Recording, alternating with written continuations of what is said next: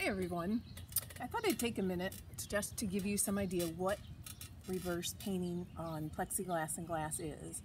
I know many of you have asked and it's kind of hard to explain, so I thought I'd show you instead. This is one of my finished products. This is one of the Happy Hearts. It's plexiglass.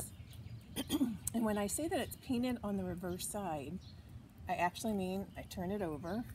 This is the back, I paint on it. I flip it over and that's the design you see.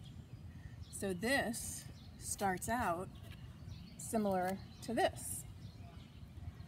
I always start with my swirl somewhere on there and then I just start painting. And that leads to something like this.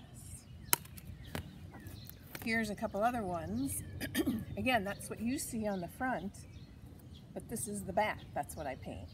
You flip it over and there you have the front of it.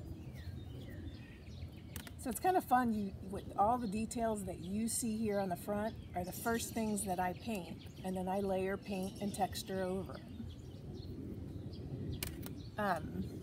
Couple other ones just to show you, and those that know me, you know how much I love being on film, but again, this was a good way to show you. Here's a finished product, and this one is framed. I always just use a very thin frame. The back, when they're framed, have a nice coating on the back. You could choose just to hang it just like this without a frame and kind of free float it on the wall, which is a really cool thing to do. So that would be similar to something like this. Again, plexiglass, very thin. There's the back. Float it on your wall just for something unique. And finally, here's a project I'm just gonna get started on this weekend.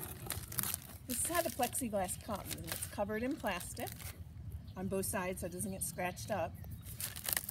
I get them cut to various shapes. This is what I'm actually working on for us. It's a very long piece. It's going to go over our front, there we go, front windows by the door. And I thought what I'm going to try to do is show you a time-lapse video of this whole process. So here's what it looks like now. And then I'm going to show you kind of different steps along the way. So anyway, I hope that answers some questions on what reverse painting is, and have a great weekend.